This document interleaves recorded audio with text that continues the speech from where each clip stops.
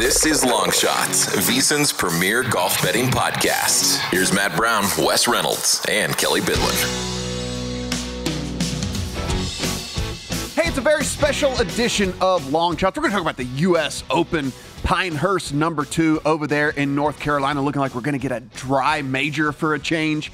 Looking forward to not having to go if it rains or if it doesn't rain or how hard it rains or the wind blowing and stuff like that. It looks like we're actually going to get just a true test of who is the best golfer in the world. Matt Brown, Kelley Bydlon, Wes Reynolds here. And guys, unfortunately, we already know the answer to that question. And the answer to that question is Scottie Scheffler.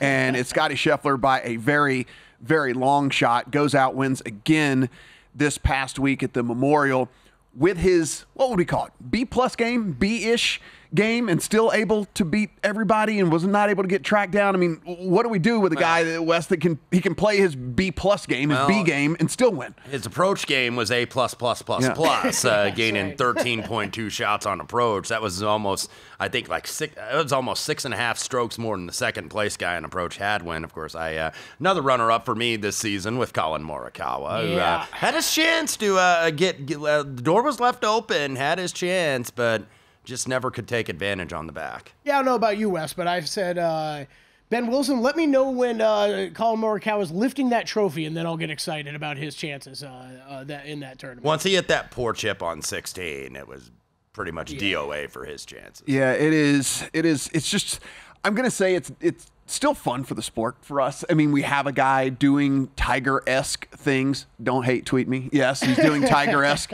things right now out there against the deepest field that we've ever seen in golf. And we head into the U.S. Open at Pinehurst #2. As Scottie Scheffler, a plus 280 number next to his name to win. No, that is not a top 5. That is not a top 10. To win, plus 280 on Scottie Scheffler. It is minus 140 on the top 5, minus 275 on the top 10. Xander Schauffele goes all the way to 10-1 over at DraftKings. Rory McIlroy 11, Morikawa 14, Victor Hovland 18. We got a few at 20 at Bryson DeChambeau, Brooks Koepka. Ludwig Oberg is sitting there at 22, Rahm at 25, and everybody else is 35-1 or longer. We'll talk about some of these as we go along the way. But Kelley, we start with Scottie Scheffler, and my advice to people this week, I've gotten texts from friends, I've gotten people tweet at me, and they're like, well, what do you do with Scottie? What do you do with this number? What's going on? I think my answer has been so far is figure out a way to get some sort of exposure to him. If you live in a state where there's DFS, maybe you just go all in on Scottie Scheffler on every team that you make. If you live in if you don't want to get the 280 number, go in and figure out something you really love in one of these exotic markets or whatever it is. But I would not be naked to Scottie Scheffler in this tournament. Yeah, me either. This is I'm interested. I can't wait to get to your bets later and the interesting approach you took on it, because I think it is one worth talking about. I'm with you. It is a bet for me this week. I bet a top 5 on him this week. And I mean, the other way, I think the way we often talk about it, Matt, is okay, if you're looking for outright bets, maybe look the outright market without Scottie Scheffler. I think that's also fair to still say, but your wording, I'm going to go back to, because I feel like this is a week I need to have some of him. Not just excluding him from markets, but I want to be in on Scheffler bets. Wes, we look at Scheffler, and this is the shortest favorite we've had since 2005 at a U.S. Open. I can't poke holes in the number attached to his name. If you look, as you mentioned, not only you just look at his numbers from last week, but honestly, this run that he's on right now, and then this course and this course fit, everything is coming up Scottie. Yeah. And shortest favorite, by the way, since 09 in a major, that was Tiger Woods at Hazeltine at the 09 PGA Championship. Wai Yang ended up knocking him off. Tiger finished second, as in a side note. But yeah, same thing as Kelley here. I do have a top 5 on Scottie Scheffler. Not an outright, spoiler alert. Going to be a glutton for punishment again, and not go ahead and bet the under 3-1 favorite here. But yeah, you got to have something with it. Now, in terms of the matchups too, if you want to use the matchups, now you got to play big prices on all these matchups, and he's matched up against the elite. Look, he's minus 190 against the PGA champion, for God's sake, Xander Schauffele. He's 240 against Collin Morikawa. He's 220, 225 against Rory McIlroy. So I was wondering about that. I made my top 5 bet yesterday, and I bet it at like minus 137. I found a 180 on Xander. I like Xander this week. All I'm saying is I think that's probably even a more intelligent bet. If for some reason you don't like Xander as much this week, you're only going up against one guy as compared to the rest of the field trying to crack top 5. Yeah, it is. It really is. You look at this, you lay this course plays out, and Wes we'll talk to you here about how it is, but I mean, it is a long course. It's a par 70, so fewer scoring opportunities out there, and that just also favors a guy who is the best in the world at par 4s and the guy who is hitting fairways left and right, who is the best approach player we've seen in quite a long time. And so you start to put everything together, and I was trying to talk myself into some of these other dudes. And look, I do have some other outright plays. I'm not going to say you should not be listening for further in this show. We definitely have some other outright plays, but they're going to have to be guys that play A plus, that, like you said, A plus pluses, and have to have Scottie play B in order for them to win the way that he's going right now. Yeah, exactly. Look, and maybe the course is going to be the great equalizer here, because the course is always the big story in any USGA event, and how it's set up, and with the greens being changed, and we'll get into that momentarily, with the speed of the greens, the fact that you don't really have thick rough here, you have sandy expanses and waste areas. So this is a different type of U.S. Open. Now, I think it's going to play a little bit more traditional, but just without the rough. It's not the 5-inch thick rough, but we've seen a couple non-traditional U.S. Opens at different venues over the years. I think we're getting kind of back to what we normally think of a U.S. Open this week. Kelley, I know you like to play weatherman whenever we do our podcast. You like to come in, but I can tell you this. You don't have anything to talk about, buddy. No weatherman Kelley this week. You don't have anything to talk about. Kelley. It did rain Sunday, Monday, Tuesday of last week over there, but it is going to be 8 straight days of 85 plus, if not getting into the 90 territory. This course is going to be dried out. It's going to be fast. It's going to be firm. It's going to be exactly as they wanted it to be as we head into play. Yeah, absolutely. I mean, man, the greens, and we always talk about the green complexes and what these look like here, but you're already getting those crowned greens where everything is going to naturally run off anyways, but if they're firm and fast like we know they're going to be, it makes it even more likely it's going to be tougher to stick these approach shots and not let them roll off the green, and around the green is going to be extremely important this week for the guys out there. I mean, sand safe, scrambling, your basic around the green stuff, all going to be stuff you got to factor in heavily. Yeah, Wes, as I mentioned, it's 7,500 plus yards here. If you and I went and played it, it'd be a 72. They're going to play it at a par 70 this week, but let's talk a little bit about Pinehurst number 2 for people that aren't familiar with the course. And again, like I said, if you wanted to, it's going to cost you, and you're going to have to make some plans, but yeah, you can go play it if you want to. Yeah, Donald Ross design, originally in the early 1900s. Most recent renovation, Bill Coore and Ben Crenshaw did the renovations before the 2014 U.S. Open, and basically took out all the rough and wanted to get it more like the Donald Ross course originally was, which is a lot of sandy waste areas. Course at 75-43 may play a little bit shorter in the yardage, because the fairways are actually pretty darn generous for a U.S. Open. 40 yards on average in terms of the landing areas with the width, but you've got some really weird stuff here. You can get some really tricky lies if you don't hit these fairways, because most of the fairways, by the way, they pinch in at about 300 plus yards. So you can rip it a little bit off the tee, but you got to be more positional, I think, necessarily than either long nor accurate. You have these wiregrass plantings, like I talk about. A lot of bunkers on this course, too. Besides the sandy waste areas, 117 true sand bunkers in all. And it's going to play quick, firm, and fast. The big difference, though, of course, the greens, which average about 6,500 square feet, they go from bent grass to Bermuda grass this time around. Speed's going to be just the same, going to be between 13 and 14 on the stimp. It's Ultra Dwarf Bermuda, which they feel like they could keep better maintenance in the summer, and that's why Pinehurst number 2 went ahead and made the change, because of the heat and the humidity down there. So you're right, par 70, just the 2 par 5s, about a 590 on the front 9, and then number 10, where you start the back 9, a little over 600 yards. So you can drive it off the tee. The fairways aren't all that intimidating, but you got to position it, because these greens, they have roll-offs everywhere. They're kind of called turtleback greens, where if you're in a certain spot, they're going to roll off the green. And you might have seen the video clip just a couple minutes ago as they were showing a little bit of the flyover.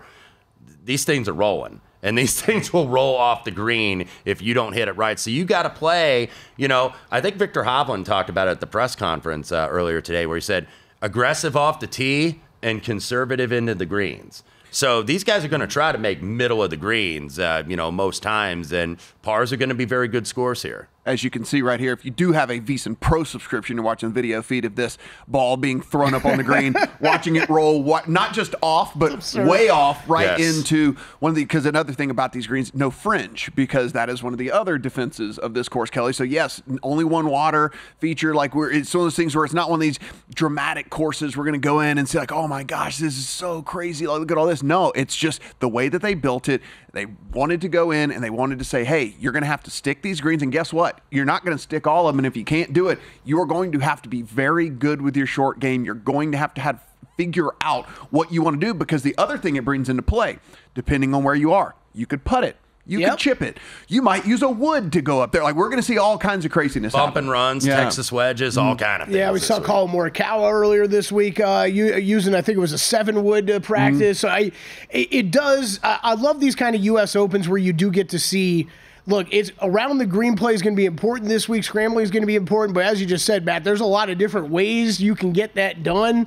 Interesting when it brings in creativity like that to the U.S. Open, because we know there are some guys that are a little bit more special in that area than others, and some guys that like just to be very straightforward with their game. So I think it's going to be a major factor with who ends up winning this thing. Absolutely. 16 amateurs in the field as well this week, a bunch of qualifiers. And some of those qualifiers you will know because they are actual tour players that qualified to had to get into this. Yeah, there were only 80 plus automatic qualifiers for all of this. But when we come back, we're going to get really into this odds board, see what we think about the guys at the top as we move into the middle. Where did we kind of start to build our betting cards this week? Because, again, when you have Scottie Scheffler, maybe it's just a placement market world we're living in. This is Long Shots, VSiN's premier golf betting podcast. Here's Matt Brown, Wes Reynolds, and Kelley Bydlon. It is Long Shots here on VSiN, the VSiN Podcast Network as well, if you're catching us in podcast form. And if you sat on your hands and didn't take advantage of the special that we had going last month, one, what were you doing? But two, we're gonna let you continue to get something for free, just not as much for free. We gave you 14 months. We're gonna give you 13 months this time to say, hey, don't mess around, because the way this is going, Kelley, if you trend this, it was 14, now it's 30. I'm guessing next month's going to be back to 12. I don't know for sure. I'm not in on these conversations, but I'm just going to assume 14, 13, probably back to 12. Next month, you might be able to get 12 months for 12 months. Yeah, exactly. So go in, use the promo code GOLF, GOLF, $199. Going to get you 13 months, so 1 month absolutely free. And trust me, you don't want to wait around and be the person that missed out on the free month, so take advantage of that. Promo code GOLF, GOLF. I thought you were going to stop trying to spell that. Yeah, well, it is what I said. Listen, I want to make sure that people know exactly what to type in over there. I don't want them to get a virus on their computer whenever they type in something wrong. I'm just worried about you spelling golf wrong. Matt Brown, Wes Reynolds, Kelley Bydlon. We are breaking down the U.S. Open over at Pinehurst, number 2. Looking at this odds board, we talked a little bit about Scottie Scheffler sitting at plus 280, but let's get into some of these other guys and how we attack the top of the board. 10-1 on Xander Schauffele, 11-1 on Rory McIlroy, 14-1 Colin Morikawa, Victor Hovland, 18-1. 3 good rounds for Victor Hovland this past week and 1 terrible round, and that one terrible round was enough to kind of push him way down that leaderboard, all the way down to T8, I believe it was, finally finishing for him. 20-1 on Bryson and Brooks Koepka.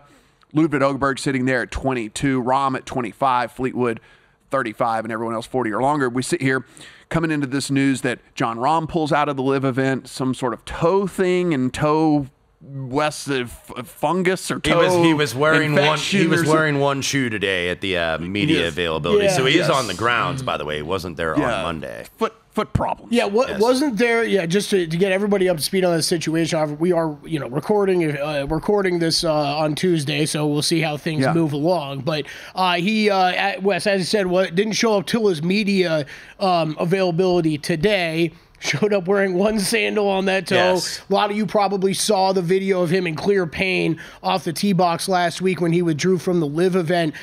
It is a lesion in between his toes that is infected. And he said today it is something he is, concerned about heading into the U.S. Open. So Yeah. Maybe I targeted him a little bit. I did as well. I It helped think you you out, did. along there with all that. Look, Xander, if there wasn't a guy named Scottie Scheffler, maybe Xander has a couple more wins this season That's all as we'd be well. talking The about. guy has played so incredibly well. We find him as second on the odds board here, rightfully so. I think he should be ahead of Rory McIlroy, maybe even bigger than he is, sitting at 10-1. Guys, I was trying to figure out ways to get access to Xander Schauffele. I ended up just kind of pairing him up in an exacta with Scottie Scheffler is how I tried to do it. But I think another guy that I think if you're kind of trying to just make money here, this isn't a cash a lottery ticket type situation, but if you are trying to make money, Xander Schauffele has been incredibly consistent all year long, and it would be hard for me to believe that he goes and lays an egg here in this tournament. I mean, you're still getting plus money even at a top 10 on Xander. I'm sorry. Yeah, anybody who listens to this pod, at this point, this is just an auto bet for me. It's about one of the few things that's been working actually well in my golf betting this year. He's teed it up 13 times on tour this season. He's finished inside the top 10, or you would have, won on a T9 or whatever. Maybe you'd still would have been if you bet with ties paying full. 13 times he's teed it up. He's finished inside the top 10 in 10 of those times. I've bet it 8 times, cashed on 6 of them, so I'm going to keep going right back to the well. It's not just that, right? It's not just the trend. It's everything when we talk about this course. This course still should be a good fit for him. Everything he's doing well. He's accurate off the tee. We know he's a great approach game player, and around the greens, he's got a very solid game, and the putting keeps getting a little bit better as we go. So Xander, a guy I'm very confident in this week. Wes Xander, a guy that actually rated out very well for me in the models. I mean, it was basically him and Scottie in the vast majority, kind of the 1-2 spots, and a lot of them. Sure, there might be a couple of versions where he was 3 or 4, but never outside of the top 5. And if you look at consistency on tour this year, Xander's name is literally right there with Scottie. He just doesn't have all of the wins to show for it, though he did get one. Yeah, look, Xander had a couple times where he had to fail this year before he succeeded. Of course, at the Players' Championship, 54-hole leader, didn't get it done. Scottie Scheffler gets the win, and then was second at the Wells Fargo the week before the PGA. Rory kind of pasted him on the back nine, really ran away from him, and then Xander followed it up. So, that old, oh man, there's going to be a hangover from, finishing runner-up hadn't happened, and maybe Colin Morikawa finds himself in that situation this week too, because, not. he was in the final group. I hope so. But he was in the final group at the PGA, didn't really do anything on Sunday, ended up finishing 4th, and then runner-up last week at the Memorial, had a chance, didn't get there. So maybe that follows up this week. But, we've seen little glimpses out of these guys. You mentioned, Kelley, also the injury to Rahm. Ludwig Aubert, it seems like he's recovered, but he had a partially torn meniscus in his knee, which forced him to drop out of the Wells Fargo. And then, of course, he played the PGA. So finished top 5 last week at the Memorial. So maybe he is over that. But looking at how the market gives him a ton of respect. Yeah, it's a difference, I think, between Scottie and Ludwig for me, Kelley, and I think this is something where I've come around on is if I miss out on Ludwig, I'd be okay with that, because it's like he still hasn't been able to get there over and over again like Scottie is. The reason I don't want to be to not be exposed to Scottie in some way, shape, or form is I would feel stupid then whenever he goes out and just wins again, which it looks like, again, all my models say he should. Everything that about this course screams Scottie Scheffler and what he does well. So I'm okay missing out on Ludwig. This is me basically saying I don't have a bet on him this week. And I think the talent is there. I think he's going to win a ton of tournaments, but if I miss out at 22-1, it's not going to break my heart. I also think the big difference between what we're hearing injury-wise, Ludwig and Rahm, right? I mean, Rahm, I didn't get to watch it today, but I mean, Rahm went up there in media availability and basically told everybody exactly what's wrong with him. Ludwig's been a little bit more cagey about that, right, Wes? I mean, we did finally get information, but for a while he was a little combative with people of, no, I'm fine, it's not bothering me, yada, yada, yada. When we kind of know there is something there, and I do think I misspoke earlier, Wes. I think we're on the same side with Morikawa. But, another guy worth bringing up that I think you and I are matching on as well, I mean, Hideki. Hideki is battling through, he has a back injury. He's always injured. But he is always injured. That is worth bringing up as well. He is always injured. I don't think there's anybody else of note to bring up injury-wise, but those would be the 3 I would definitely want to throw out there. Yeah, guys, Rory McIlroy 11-1. Like I said, I think there should be a bigger gap between him and Xander. Me too. I'm the talent's there, and Wes, we're not going to argue that Rory's whether he's one of the best players in the world. Now, of course, we know he's one of the best players in the world, but we bring up win equity a lot on this show. And yeah, Scottie steals a lot of that from everyone because he just keeps going out and winning. But whenever I look at not only this course fit and what you really need to do well and all of that and kind of where Rory's game is,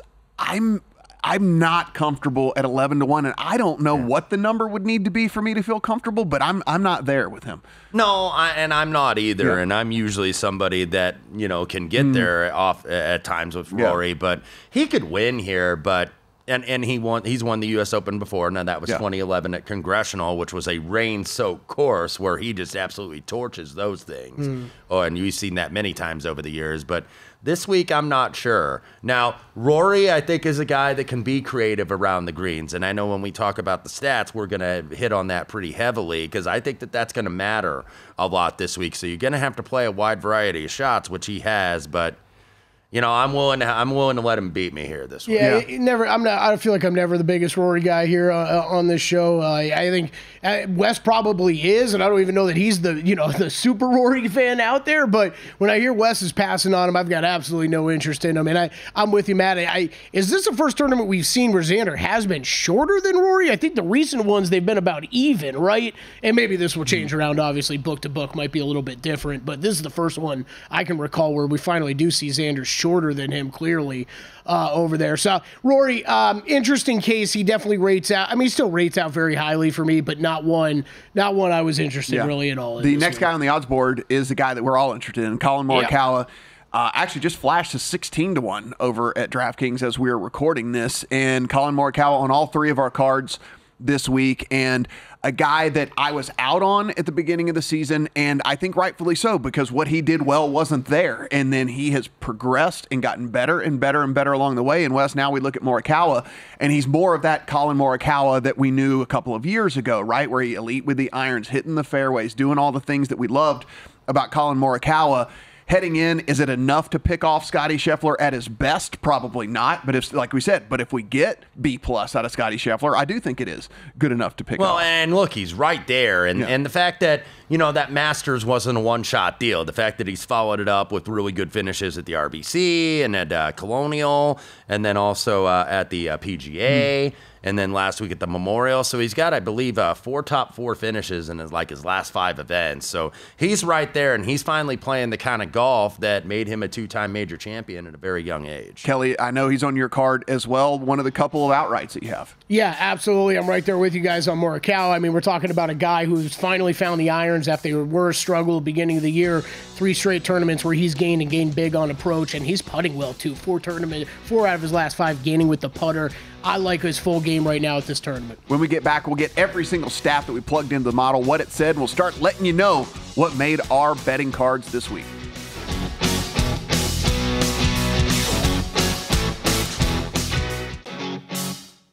This is Long Shots, VSiN's premier golf betting podcast. Here's Matt Brown, Wes Reynolds, and Kelley Bydlon.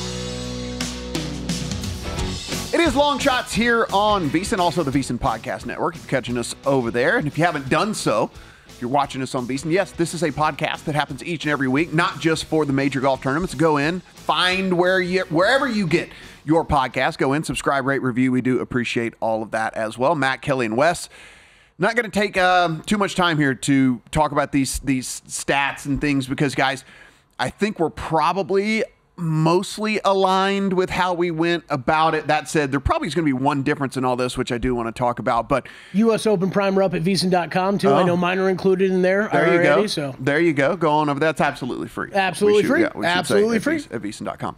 So we talked about each and every week, approach is always going to be a stat that we put into the models.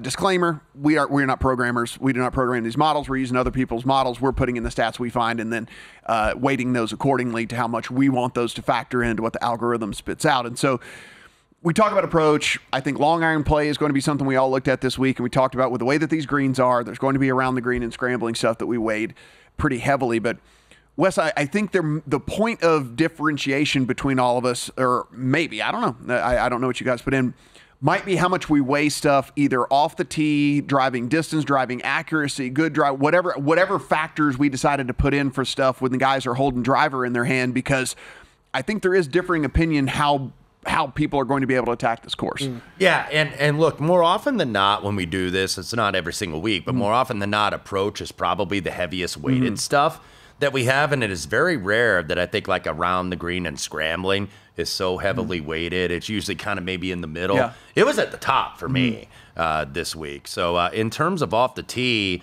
I still use some stuff, but it was not one of my top 4 or 5 categories necessarily. I looked at good drives gain. I think you could certainly look at total driving if you just kind of want like a macro. How is somebody driving the ball? Even though I don't think it's not about distance necessarily, nor it's about accuracy, it's about positioning. Yeah. And getting yourself the proper angle into these greens. Like, I mentioned that Victor Hovland said, rip it off the tee. And then you got to be really conservative into these greens and make sure you put in the right spot. Kelley, I did kind of factor in all aspects of driving, which I don't really ever do, but I think distance is certainly going to be an advantage. It's always an advantage. I didn't put it in as a sole statistic. I did the whole total driving thing, which combines accuracy and distance. I did put in some good drive stuff. I put in even some distance from the edge of the fairway stuff. I did even some fairways gained, more or less to kind of see who has in their bag what's going to be necessary, I think, to probably fight off double bogeys and things like that, because that's what this is going to be about. If you hear what these people are saying, this is likely to be as difficult scoring conditions as we've seen in quite some time. Over par might win this thing, when it's all said and done. Yeah. And so I kind of was trying to see who is the most well-rounded with whatever they're going to choose to go, whatever their weapon of choice is. Maybe it's driver, maybe it's 3-wood. I don't care, whatever it is. And so I actually did factor off the tee stuff a little bit more than I thought I was going to. So for those watching at home right now, I think this is a great shot of what we're dealing with. And I know we talked about this a little bit in the first segment, but really not anything majorly different from what you see at a U.S. Open course, except for where fairway blends into rough normally. The rough is just completely gone. You can see how it pinches in like on the video once you get past 300 yards. This is just, you're playing out of these chunky waste areas with, what are they calling it? Blue wire, green wire grass. Whatever it's called. And pine weeds. Pine weeds. Yeah, pine well. weeds. So what's going to happen? Sometimes you're going to hit over there and you're going to have an okay lie on occasion. Other times you're going to have an absolutely nightmare situation. So that's why it's going to be so important, such a premium on accuracy this week for me. I understand, Matt, I did factor in distance. Definitely leaned more to accuracy stats, though. I want to make sure these guys are staying out of that as much as humanly possible. So off the tee, that's really where I focused more. But distance, it's a long course. You got to be good. I feel like I say this often, but you either got to be long off the tee or hitting those long irons. You need to be very proficient, and for me to be considering you. Wes, I guessed, and again, I'm just going by what I'm hearing. We hear guys talk about courses all the time, and they still go out and score well. But I'm guessing these are going to be incredibly difficult scoring conditions. So I factored, you talk about how much you factored around the green and scrambling and stuff like that more than normal. This is the highest I think I've ever put in bogey avoidance as well, because it's kind of like, hey, for a lot of these holes, par is going to be a great score. Go out, get your 4 and move on, And so I actually factored in bogey avoidance, I think, way more than I have in years past, because if we think that this thing does play to 2 under to 2 over type as a winning score, if that's the case, then I got to have guys that aren't going out there and putting up, doubles and triples. I did the same thing too, and then put a little 3-putt avoidance. Now, keep in mind when I give this number, the 3-putt rate in 2014 was a little over 5%. That was on bent grass greens. These, of course, are now Bermuda greens. However, the speed is gonna be just as, I think, noticeable as we've seen on these videos so far during the program. Yeah. So I felt 3-putt avoidance because, look, you're gonna knock these by, and you're gonna have these seemingly makeable putts where you're from 6 or 7 feet, miss it on maybe the edge of the cup, and it's gonna roll 5, 6, 7 past, and that's tough. When you're trying to save pars at a U.S. Open. And, I don't want to go all Johnny Miller, the former longtime color analyst on the U.S. Open, but we talked about open pressure. That's what it is. Right. And you're going to see that, I think, on the greens this week. So, Kelley, you plugged in the stats. You weighted what you thought was important, and your model put out some numbers. Now, we are not slaves to the models. We say that all the time. Sometimes the numbers are there's such a discrepancy that we feel like it's a must bet. But I don't think you got really to that point this week. I didn't get to that point. point this week. So what ended up making your card? Yeah, and I'll start with my outrights. I did make these. I made these over the past weekend actually before U.S. Open odds were kind of pulled and then reposted. So the ones I've got pure outrights wise now is Collin Morikawa at 21-1 and Hideki Matsuyama 50-1. You could still find Hideki right around that number. The only difference probably is if you were looking at both these guys, I'd be betting with the winner without Scheffler market. That's the only difference. So you see the one other guy I added, it was Keegan Bradley in that exact market. Keegan has been great off the tee last week, and if you got to live through the roller coaster of the full Keegan experience last week, I'm going right back at it because I did last week, and I'm going in for more. I'm not missing out on Keegan Bradley winning the U.S. Open. I like his game right now. So that's where I stand kind of with winner bets. And this is Morikawa we kind of hit on. Matsuyama he's a wizard around the greens. As long as that back can hold up and he's not spraying it off the tee too much, I really like his game here. So those where I went there. I'm going aiming high end, though, for Matsuyama and Bradley. We know those guys can blow up and have some issues. So I went outright, or winner without Scheffler with those guys for those reasons. Down to the bets I love the most. Scottie Scheffler, top 5 wins, last 8 events. You can't argue what this guy's doing out there. You're cashing this bet fairly often. I don't care that it's a U.S. Open, minus 137. I'll play that with ties paying full. And if there wasn't for an overzealous policeman, who knows? It might have been. Exactly. The stat might be even better. Yeah, absolutely. And then Louisville police. Top 10s, right back. These are my biggest bets last week. I'm going right back to the well here. Morikawa and then Xander Schauffele. Talked a lot about Xander and Collin already. Both those guys playing incredible golf. I feel like Collin Morikawa's on a heater right now. I don't know about you guys, but this is some struggles to start the season with the irons. Everything else is rounded into form. 4 top finishes in the 5 last events. Wes, I think you mentioned that earlier. Around the green games is firing. Even the putting's gotten better from what we've seen in Collin Morikawa in the past. So really like him this week. Played him outright. Top 10, top 20. Tommy Fleetwood then in top 20 market. I think the first time you guys at least, or anybody else who listens to this podcast regularly has seen me burn a lot of money on Tommy Fleetwood in the past. I don't think I've played him once this year. Top 20 market, I'm going to go with Fleetwood. Yeah, his game has been better recently. A top 10 kind of rated out guy for me this week. Like everything he's bringing to the table. Wish he was a little bit longer off the tee, a little bit better with the long irons, but still top T20 Memorial, T21 RBC Canadian, T26 PGA, T13 at Wells Fargo. He's playing some really good golf recently. Then top 40 market, Sepp Straka and Aaron Rai. That's where I attacked these two guys. I would say some outliers a little bit for me. I thought popping in the model as high as they did. Straka, I love what he's doing with the irons and off the tee right now. A little concerned about the around the green game. Aaron Rai, kind of the same old story. Can he putt? Can he play around the green?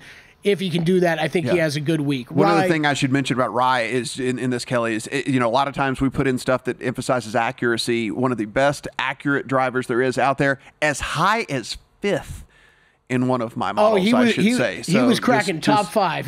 Just to say, I don't have him, but I do. But just to point out, like it's not just you; it was showing up for me as well. Yeah, and then he was 4th or 5th in a couple of mine. So and then Aaron Rai over Jaeger in tournament matchup. Fleetwood over John Rahm. We hinted at that already. I think that's the best way to attack Rahm this week. Pick a tournament matchup if you could find one out there. Give him the most amount of days for that toe to start feeling bad, and hopefully he tees off and then withdraws at some point. That's what I'm hoping on.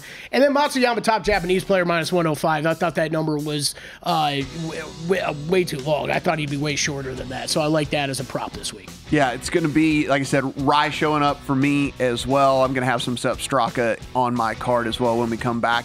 Go through mine and Wes's card, top to bottom here. I ended up with more bets than I thought. We'll see if they can cash this week.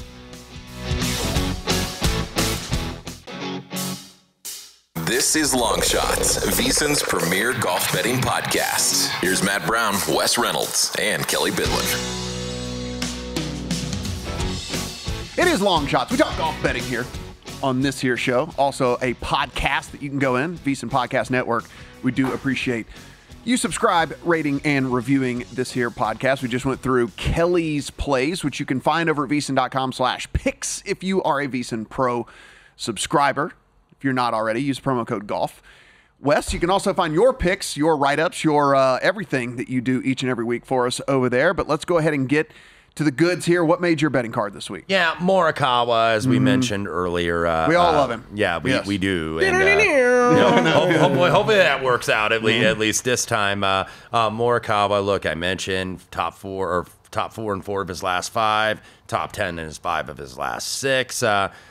Also has had some decent success in the past on Donald Ross designs. Some of the Donald Ross designs you'll see on the tour. East Lake, by the way, at Atlanta, not that that's a direct corollary, because there's a lot of different ways you can go, of course, correlations, I should say, this week. Victor Hovland at about plus 2250s in the 20 range pretty much across the board.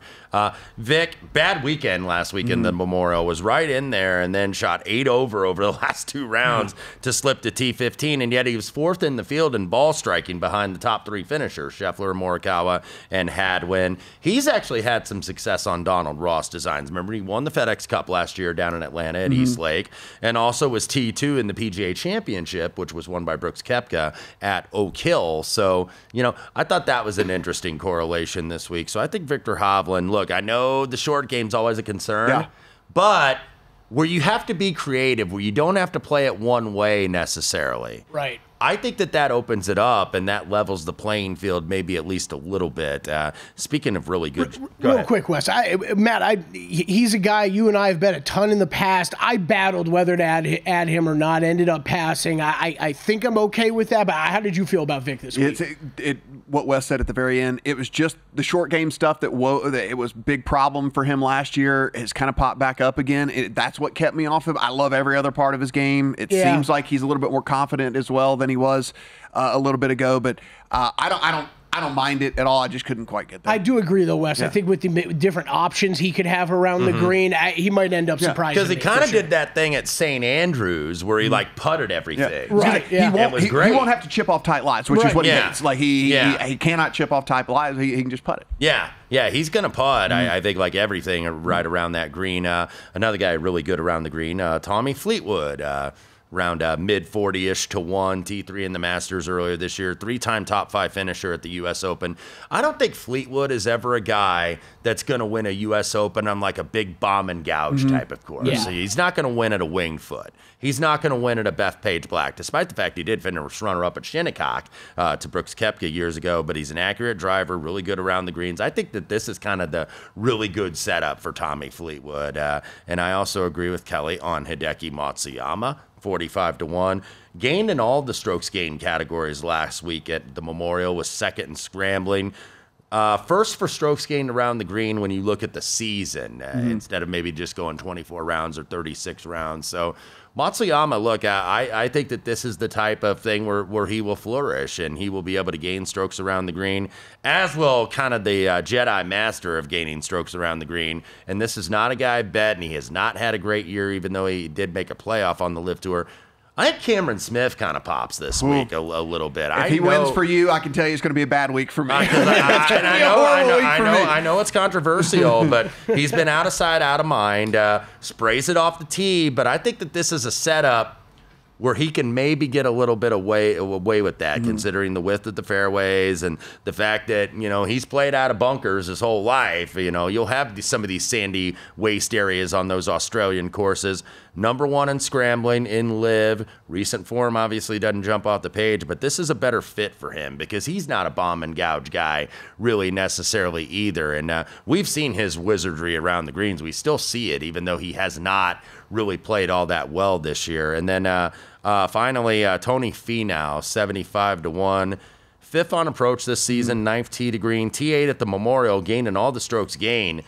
But the reason why, and look, it's been his putter that's been struggling, even though he's okay last week at Muirfield Village. Only hit 50% of his greens and 51% of his fairways, but the ball striking's been outstanding. So I think with the putter, it's a very similar principle this week, as a lot of these guys are going to have to putt defensively anyway. You're not going to be super aggressive with your putts necessarily, and I think the fast greens could be a great equalizer because of that defensive putting that you have to have. A couple props I played, and look, I'm going to add some placement markets and some matchups over the next day or so up at VSiN.com/picks. Brian Harman, plus 230, 23 to 10, fractionally, as top lefty. Robert McIntyre, obviously the favorite in this market, who just won the RBC.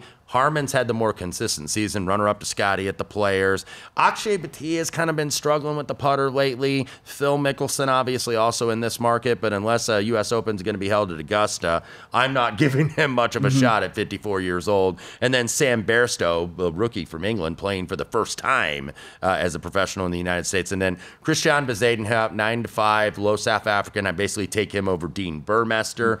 Burmester is a real bomb and gouger, real bomber off the tee, played very well at the PGA, so that was a good one for me there. But Bez, more of the putter and scrambler here, and I think that's going to matter more, and he's one of the best on the tour at doing both. Yeah, we can go ahead and skip straight to kind of where I said if Cam Smith has a good day, it's going to be bad for me. I actually am fading him all over the place. So I have over 33.5 on Cam Smith placement. I have Matsuyama over Cam Smith. I have Max Homa over Cam Smith. I also have Matt Fitzpatrick over Cam Smith. It's a full-on fade for me. My model hated Cam Smith this week, and I went in and dug in, and he's just been playing like garbage over on Live. A horrible performance this past week as well. He is a wizard around the greens, but I think like you got to be up there in order for that to matter. And so I just don't know if that's going to happen for him this week. So big fade for me of Cam Smith this week. So one of me and Wes is going to be happy. That's for sure. Heading back, we talked about Colin Morikawa. I'm on Morikawa. Everyone's on Morikawa. We don't need to go into that anymore. Only two other outrights for me. One, Justin Thomas. I have him outright. If you kind of look at his recent form, guys, he's coming around, right? The only problem is he can't putt at all. Yeah, I wonder if he should try to putt left-handed. I don't know what's happening with him. He's lost at least 2.4 strokes putting in 6 of his last 9 tournaments. That being said, he's gained on approach in 7 of the last 8. That's what we love about him. If you look at last month's PGA at Valhalla, he gained a ridiculous 13 strokes tee to green, but lost over 3 putting. It's just always when he gets on the green, the flat stick. Maybe he can run hot and pay off what he's been doing with all the other aspects of his game. So I do have outright on Justin Thomas. The other outright is Scottie Scheffler, but not the outright that you're thinking of. I have Scottie Scheffler go wire to wire at 20-1. So that's the way that I'm going to get exposure to Scottie Scheffler. I think it's very likely if he comes out hot that he could just run away with this thing, considering that we think this is going to be difficult scoring conditions. If Scottie goes 2 or 3 under on day one, it could be game over for this field. And so I took Scottie wire to wire 20-1. On that. So only 3 outrights that I have in this one. Bunch of position market stuff for me this week in head-to-heads because I just don't want to get in the way of a truck, right? I want to get in the way of Scheffler this week. And so Sepp Straka, you mentioned, Kelley, you like some Sepp Straka. I have top 10, top 20, and top 30 on him, kind of a ladder effect for him, trying to get some of what I think might be the ceiling and then also just get what I think has been really consistent play for him. T16 at the Players, T16 at the Masters, T5 at the RBC, T8 at Wells Fargo, back-to-back T5s the last 2 weeks at Schwab, the Memorial. Guy's been playing very, very well. Yeah, there's a couple of missed cuts in there, but listen, unless you're one of these super elite players, you're going to miss cuts every now and then. So I do have him in there with that. Alex Noren, another guy that was really, really high up in all the models for me, inside the top 22 in every single version of the models that I ran, as high as number 5 in my 36-round model. Great on approach, great scrambling, great at bogey avoidance. Going back to early May, he's missed 1 cut, and outside of that, he's no finish lower than T23. Yeah, came back and hit a top 20 after missing the cut. He's been one of the kings of consistency. Yeah, T23 at the Open last year, T12 at the PGA, so he can get it done in big tournaments as well. So really do like him there. A bunch of head-to-heads, right? So Max Homa over Patrick Cantlay. Patrick Cantlay, I don't know what's going on with him, but if you look at his stat profile, guys, it's unbelievable that he's even the same golfer that he was a year and a half ago. I have Xander over Rory. I mentioned all the ones over Cam Smith that I have, some other placement market stuff. I have Matt Fitzpatrick under 35.5. If you look at the short-term models, they're going to like him. If you look at long-term models, you're not going to like Matt Fitzpatrick. But you hear that weird stuff about him playing with a weight in his driver that he didn't know and all these different things that were going on. But if you look at short-term stuff, models really liked him a ton. And I took over 45.5 on Wyndham Clark. Matt Brown fading Wyndham Clark. Whoa. Guys, he's been so inconsistent. He's been horrible. I mean, he's been so bad. And the fact that, you're able to get this 45.5, or even if he still like creeps into the cut, you're still able to cash this ticket as opposed to just taking him and miss the cut. I did like that one as well. All of my plays will be up over. A couple more that we didn't get to here on the show will be up over at VSiN.com/picks. And of course, long shots available wherever you get your podcasts.